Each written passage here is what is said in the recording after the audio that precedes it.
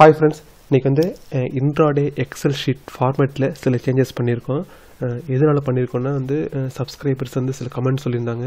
So அதுக்காகவும் அதுவும் இல்லாமல் இன்னும் கொஞ்சம் நிறைய ஸ்டாக்ஸ் வந்து கரெக்டாக பிக் பண்ணுறதுக்காகவும் இந்த சேஞ்சஸ்லாம் பண்ணியிருக்கோம். ஸோ என்னென்ன சேஞ்சஸ்ன்னு சொல்லிட்டு நம்ம டெமோ பார்க்கலாம்.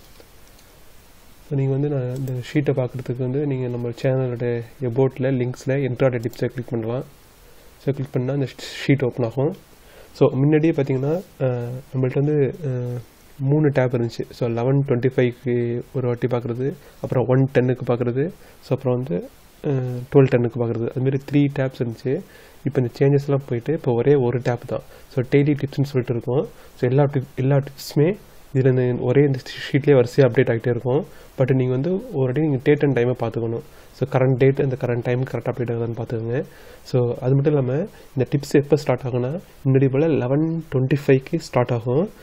ஸ்டார்ட் ஆகிட்டு எவ்ரி 15 மினிட்ஸ் அப்டேட் ஆகிட்டே இருக்கும். ஸோ எவ்ரி 15 மினிட்ஸ் அப்போதைக்கு என்னென்ன ட்ரெண்டிங் ஸ்டாக் இருக்குன்னு செக் பண்ணி ட்ரெண்டிங் ஸ்டாக்ஸ் இருந்தால் வண்டி அப்டேட் ஆகும். அப்படி இல்லைன்னா அப்படியே தான் இருக்கும். ஸோ வந்து 11:25லேருந்து 1:30 வரைக்கும், ஸோ 11:25லேருந்து 1:30 வரைக்கும் எவ்ரி 15 மினிட்ஸ் அப்டேட் ஆகிட்டே இருக்கும். ஸோ நீங்கள் டிப்ஸ் பார்த்துருக்கலாம். ஸோ இந்த டிப்ஸும் வரல அப்படின்னா மேபி அன்றைக்கி வந்து ட்ரெண்டிங் ஸ்டாக்ஸ் இல்லைன்னு இருக்கும். சில நேரம் பார்த்தீங்கன்னா இப்போ 11:25ல் வந்து ஒரு ஸ்டாக் லிஸ்ட் ஆகும். திருப்பி அதே ஸ்டாக் வந்து மேபி ஒரு 12:45க்கு லிஸ்ட் ஆச்சு. அதுமாதிரி தொடர்ந்து ஒரே ஸ்டாக் லிஸ்ட் ஆச்சுன்னா நீங்கள் ஃபஸ்ட்டு எடுக்கிறது தான் நீங்கள் எடுத்துக்கணும். ஸோ ரிமைனிங் அடுத்தடுத்து வரதை வந்து நீங்கள் வந்து தவிர்த்திடலாம். ஏன்னா வந்து அந்த ட்ரெண்டிங் வந்து தொடர்ந்து கண்டினியூ ஆகிட்டு இருக்கும்போது சிஸ்டம் திருப்பி அதே ஸ்டாக் பிக் பண்ணுறதுக்கு சான்சஸ் இருக்குது. இதுமாரி தான் வந்து ஃப்ரைடே வந்து பஜாஜ் ஃபினான்ஸ் வந்து ஃபஸ்ட்டு 12:10க்கு லிஸ்ட் ஆச்சு, திருப்பி வந்து 1:10க்கு லிஸ்ட் ஆச்சு. ஸோ 1:10க்கான உள்ளது நீங்கள் இக்னோர் பண்ணிடணும். ஏன்னா ஃபஸ்ட்டு வரதான் நீங்கள் எடுத்துக்கணும். ஃபஸ்ட்லேயே நீங்கள் ஆர்டர் ப்ளேஸ் பண்ணியிருப்பீங்க. ஸோ அதுமாரி ஸ்டாக் நேம் வந்து ரிப்பீட் ஆச்சுன்னா இக்னோர் பண்ணிவிடுங்க. பட் ஒரே ஷீட்லேயே வரிசையாக வந்து அந்த டேட் அண்ட் டைமோடு அப்டேட் ஆகிட்டே இருக்கும். அது மட்டும் இல்லாமல் ஸ்டாட்டிஸ்டிக்ஸ் வந்து சேம் திங் தான். நாங்கள் ஒன்ஸ் வந்து அந்த எண்ட் ஆஃப் த டே வந்து அந்த ரிசல்ட்ஸ் வந்து எப்படி இருக்குது, எந்த அளவுக்கு சக்ஸஸ் பர்சன்டேஜ் இருக்குதுன்னு சொல்லிட்டு இந்த ஷீட்டில் வந்து அப்டேட் பண்ணுவோம். ஸோ வந்து இதுதான் இன்றைக்கி வந்து கவர் பண்ணணும்னு நினச்சோம். ஸோ அதுக்கடுத்தது இல்லாமல் வந்து பார்த்திங்கன்னா சில சப்ஸ்கிரைபர்ஸ் வந்து இந்த ட்ரெண்டிங் டெக்னிக் அந்த ஸ்ட்ராட்டஜியை பற்றி இன்னொரு வாட்டி எக்ஸ்பிளைன் பண்ணுங்க அப்படின்னு சொல்லி கேட்டிருந்தாங்க. ஸோ அது என்னென்னு சொல்லிட்டு இன்னொரு வாட்டி சும்மா கோ த்ரூ பண்ணலாம். இது வந்து வெரி சிம்பிள் டெக்னிக் தான். வந்து எப்படின்னா ஒரு ஸ்டாக் இருக்குது அப்படின்னா ஒரு சாம்பிள் ஸ்டாக் பார்த்துக்கலாம். லாஸ்ட் ஃப்ரைடே வந்து கெயில் வந்து நம்மளுக்கு one of the top performer, அது வந்து டார்கெட் ஹிட் ஆயிடுச்சு. ஸோ கெயில் பார்க்கலாம். First GAIL stock price movement பார்த்தீங்கன்னு வச்சுக்கோங்க ஃப்ரைடே. ஸோ இந்த கெயிலோட ஸ்டாக் ப்ரைஸ் மூவ்மெண்ட்ஸு. ஸோ ட்ரெண்டிங் ஸ்டாக்குங்கிறது என்னென்னா அன்றைக்கி என்ன ஸ்டாக் ட்ரெண்டுனா அப் ட்ரெண்டாகவும் இருக்கலாம், டவுன் ட்ரெண்டாகவும் இருக்கலாம். ஸோ அப் ட்ரெண்டாக இருந்துச்சு அப்படின்னா ப்ளஸில் போயிட்டுருக்கும், +45 டிகிரியில். டவுன் ட்ரெண்டாக இருந்துச்சுன்னா -45 டிகிரியில் போயிட்டுருக்கும். ஸோ கெயிலோட சார்ட் பார்த்திங்க அப்படின்னா -45 டிகிரியில் போயிட்டுருக்கு.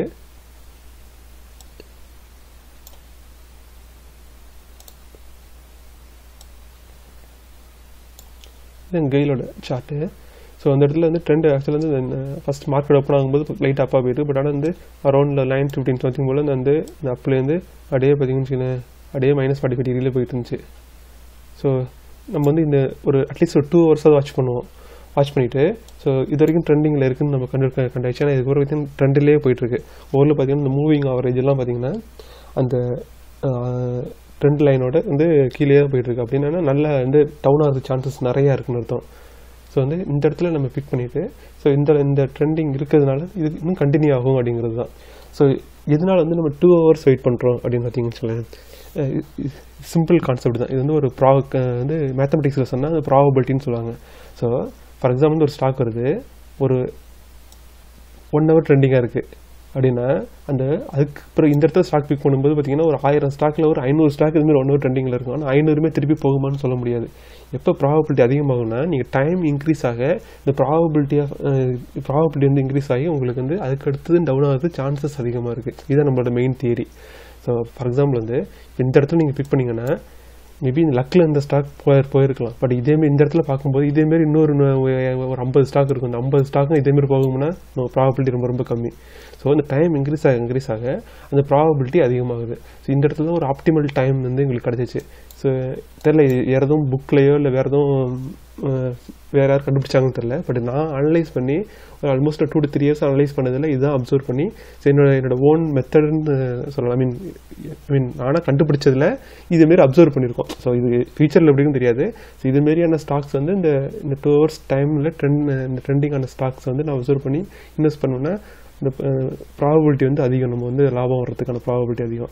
ஏன்னா நான் ஃபஸ்ட்டு ட்ரை பண்ணும்போது இந்த ஃபஸ்ட்டு 1 hour பார்த்தீங்கன்னா நிறைய ஸ்டாக் இருக்கும், போட்டோம்னா திருப்பி வந்து அப்படியே ட்ரெண்ட் ரிவர்சல் ஆகி நம்ம இப்போ பர்ஃபெக்ட் ப்ராஃபிட்டில் எடுக்க முடியாது. ஸோ இதுக்கான வந்து பாசிபிலிட்டி அதிகம். ஸோ இது நம்பர் 1. நம்பர் 2 என்னென்னா ஆசிலேஷன் ரொம்ப பார்க்கணும். ஸோ ஒரு இப்போ இதே வந்து திருப்பி பார்க்குறேன். ஆசிலேஷன் அப்படிங்கிறது என்னென்னா,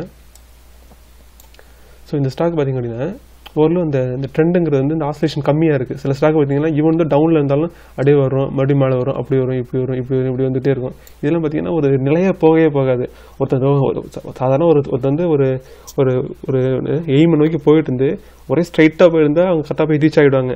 இல்லை அங்கே போகலாமா வேண்டாமான்னு யோசிச்சு போனாங்கன்னா அதுக்கு ரீச் ஆக மாட்டாங்க. ஸோ அந்த கான்செப்ட் படி இதுவும் ப்ராபபிலிட்டி தான். இதேமாரி வளைஞ்சு போயிருந்தாங்கன்னா அவங்க சரியாக போக மாட்டாங்கன்னு சொல்லிட்டு அந்த ஸ்டாக் இக்னோர் பண்ணிவிடுவோம். பட் இந்த ஸ்டாக் பார்த்தீங்கன்னு வச்சுக்கலாம் ஒரு ஸ்ட்ரைட்டாக மூவ் ஆகிட்டு இருக்கு. ஐ மீன் அது ரொம்ப ஸ்ட்ரைட் கிடையாது, லைட் ஆசிலேஷன் இருக்கலாம். பட் இதேமாரி ஸ்டாக்ஸ் தான் கொஞ்சம் நல்லா வந்து அந்த ட்ரெண்டிங் வந்து கண்டினியூ ஆகிறதுக்கான ப்ராபபிலிட்டி அதிகம். ஸோ இதுமாரி இந்த செக்ஸ் பண்ணுவோம். ஸோ வேறு என்னென்ன எல்லாம் இந்த நாங்கள் ஃபில்டர் பண்ணுறது பார்க்கணும்னு வச்சுக்கலாம். சொன்ன மாதிரி ஃபஸ்ட்டு 45 டிகிரி பார்ப்போம், அடுத்தது வந்து ஆசிலேஷன் பார்ப்போம். ஸோ அதுக்கடுத்தது இல்லாமல் வந்து ஆப்வியஸாக வந்து இந்த வால்யூம் பார்க்குறது, அப்புறம் வந்து 45 டிகிரிலே இருக்கான்னு பார்க்குறோம். ஸோ இதெல்லாம் இந்த ஃபில்டர்ஸ்லாம் வச்சுக்கிட்டு தான் அந்தந்த டயத்துக்கு இந்த ஃபில்டர்ஸ்லாம் செட் ஆகிற மாதிரியான ஸ்டாக்ஸ் எடுப்போம். ஆப்வியஸாக இது வந்து எந்த புக்லையும் படிச்சுட்டுலாம் இந்த டெக்னிக் கண்டுபிடிக்கல. ஸோ நாங்கள் இது வரைக்கும் ப்ரீவியஸ் எக்ஸ்பீரியன்ஸில் அப்சர்வ் பண்ணதை ஒரு சிஸ்டமேட்டிக்காக ரெடி பண்ணேன். ஏன்னா இது மேனுவலாக பார்க்குறது ரொம்ப கஷ்டம். ஏன்னா நான் வந்து பாஸ்ட் எக்ஸ்பீரியன்ஸில் என்னாச்சு அப்படின்னா, ஸோ நல்ல ப்ராஃபிட் கொடுத்துட்டே இருக்கும். பட் ஒரு ஸ்டேஜில் மார்க்கெட் வந்து ஒரு ஃப்ளாட்டாகவோ இல்லை வந்து ட்ரெண்டிங் ஸ்டாக் இல்லைனாலும் நம்ம வந்து அது இன்ட்ராடே வந்து என்ன பண்ணுவாங்கன்னா எல்லோரும் ஓவர் ட்ரேட் பண்ணுவாங்க. நம்ம அன்றைக்கி என்னைக்காவது ஏதாவது ஸ்டாக் இன்வெஸ்ட் பண்ணி ஆகணும்னு தோணும் நம்மளுக்கு. ஐ மீன் நம்ம வந்து அந்த நம்மளுக்கான ஸ்டாக் இல்லைன்னு சொல்லிட்டு தோணாது. ஓகே இதுவும் ட்ரெண்டாக தான் இருக்குன்னு சொல்லிட்டு இன்வெஸ்ட் பண்ணிவிடுவோம். நம்மளால் கண்ட்ரோல் பண்ண முடியாது. இதுவே நம்ம மேனுவலாக பண்ணாமல் ஒரு சிஸ்டம் வந்து நம்மளோட பேராமீட்டர்ஸ் செட் பண்ணிவிட்டு நம்ம எடுக்கும்பொழுது ஸோ வந்து நம்மளுக்கான ஸ்டாக்ஸ் இல்லைன்னா கண்டிப்பாக பண்ண மாட்டோம். ஏன்னா இந்த சிஸ்டம் கிளியராக சொல்லிவிடும் நீங்கள் ஸ்டாக்ஸ் இல்லைன்னு சொல்லிட்டு. ஸோ நம்மளோட கண்ட்ரோல் இருக்கும் நம்மளுக்கு. ஸோ நம்மளுக்கு ஸ்டாக் இருக்கா இல்லையான்னு சொல்லிட்டு கிடைக்கும். இதுமாரி நிறைய அட்வான்டேஜ் இருக்குது இது ஆட்டோமேட்டட் ஸ்டாக் புக்கிங்கில். ஸோ அதனால தான் வந்து இந்த சிஸ்டம் கிரியேட் பண்ணி எல்லாருக்கும் யூஸ்ஃபுல்லாக இருக்கட்டும்னு சொல்லிட்டு என்ஹான்ஸ் பண்ணிகிட்டு இருக்கோம். டிப்ஸ் இது வரைக்கும் ஒர்க் ஆகிட்டு இருக்குன்னு நினைக்கிறேன். ஸோ நெக்ஸ்ட் வீக் எப்படி இருக்குன்னு பார்க்கலாம், மானிட்டர் பண்ணிகிட்டு இருக்கோம். ஸோ இது வந்து சில பேர் டெக்னிக்கை பற்றி கொஞ்சம் எக்ஸ்பிளைன் பண்ணியிருக்கேன். இதுக்கு மேலே டெக்னிக்ஸ் பற்றி டவுட் இருந்துச்சுன்னா நீங்கள் கமெண்ட்டில் மென்ஷன் பண்ணுங்கள். ஸோ அதுக்கடுத்து இன்னொரு கமெண்ட் என்ன அப்படின்னா, இப்போ நிறைய பேர் வந்து இந்த ப்ராஃபிட்ஸ் வந்து நிறைய பேர் புக் பண்ணியிருக்காங்க. ஒருத்தர் 12,000 rupees, ஒருத்தர் 5,000 rupees, 1,000 rupees நிறைய பேர் ப்ராஃபிட் போட்டு கமெண்ட்ஸில் போடும்போது ஸோ புதுசாக வரவங்களும் எக்ஸைட் ஆகிறாங்க. எப்படி வந்து ட்ரேட் பண்ணுறது, நானும் எப்படி வரதுன்னு சொல்லிட்டு கேட்குறாங்க. ஸோ நீங்கள் வந்து இன்ட்ராடேவில் இந்த டெக்னிக்ஸை யூஸ் பண்ணுறதுக்கு முன்னாடி முதல்ல இன்ட்ராடேனா என்னென்ன அவங்களுக்கு சில பேருக்கு தெரியல. ஃபார் எக்ஸாம்பிள் வந்து கையில் வந்து ஒருத்தர் எப்படி இல்லை மார்க்கெட் ஃபுல்லாக டவுனாகவே இருக்குது, எப்படி நீங்கள் வந்து ப்ராஃபிட் எடுத்தீங்கன்னு ஷார்ட்டிங்கை பற்றி தெரியல. ஸோ புதுசாக வரவங்க வந்து இந்த ஷார்ட்டிங்னா என்ன அப்படின்னு சொல்லி தெரிஞ்சுக்கணும். ஸோ ஷார்ட்டிங்கிறது என்னென்னா, ஜென்ரலாக வந்து ஸ்டாக் மார்க்கெட்டில் லாங் டேர்மில் உள்ளது என்னன்னா, ஸ்டாக் பை பண்ணுறாங்கன்னா ஸ்டாக் ப்ரைஸ் ஏறின பிறகு விற்பாங்க. அதில் வர டிஃப்ரென்ஸ் தான் உங்களுக்கு ப்ராஃபிட்டு. ஐ மீன் கம்மியாக வாங்கி அதிகமாக விற்கிறது. இது வந்து ஜென்ரலாக உள்ளது.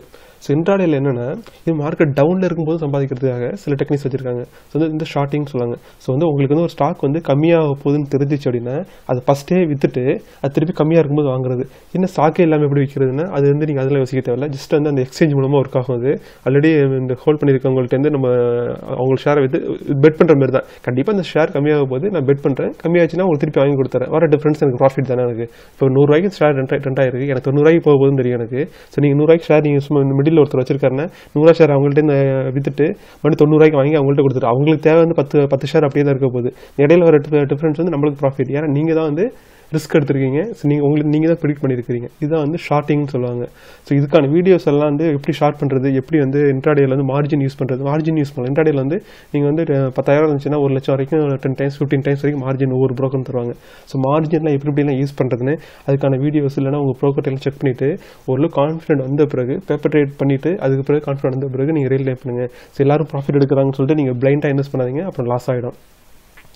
ஸோ வந்து இதெல்லாம் வந்து இன்னைக்கு கவர் பண்ணணும்னு நினச்சேன். ஸோ இது இல்லாமல் வந்து வேறு எதுவும் நீங்கள் கமெண்ட்ஸ் இருந்துச்சுன்னா